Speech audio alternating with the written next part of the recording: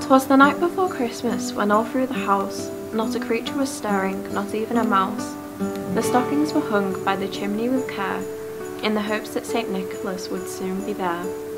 The children were nestled all snug in their beds, while visions of sugar plums danced in their heads, and Mamma in her kerchief and I in my cap had just settled our brains for a long winter's nap.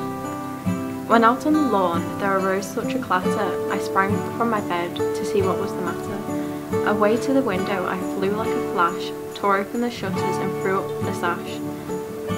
The moon on the breast of the new fallen snow gave a lustre of midday to objects below, when what to my wondering eyes did appear but a miniature sleigh with 8 tiny reindeer.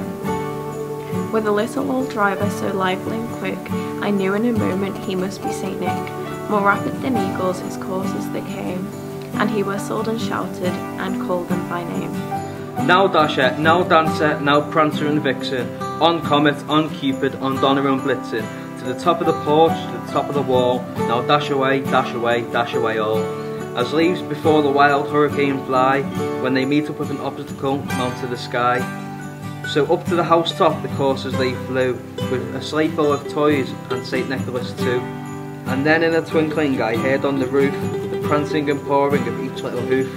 As I drew my head and was turning around, down the chimney St. Nicholas came with a bound. He was dressed in all fair from his head to his foot, and his clothes were all tarnished with ashes and soot. A bundle of toys he had flung on his back, and he looked like a peddler just opening his pack.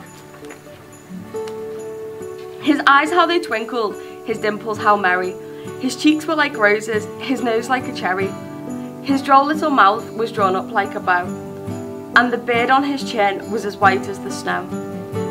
The stump of a pipe he held tight in his teeth, and the smoke it encurled his head like a wreath.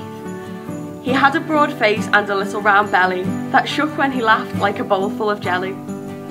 He was chubby and plump, a right jolly old elf, and I laughed when I saw him, in spite of myself. A wink of his eye and a twist of his head soon gave me to know I had nothing to dread. He spoke not a word, but went straight to his work, and filled all the stockings, then turned with a jerk. And laying his fingers aside of his nose, he gave a nod, and up the chimney he rose.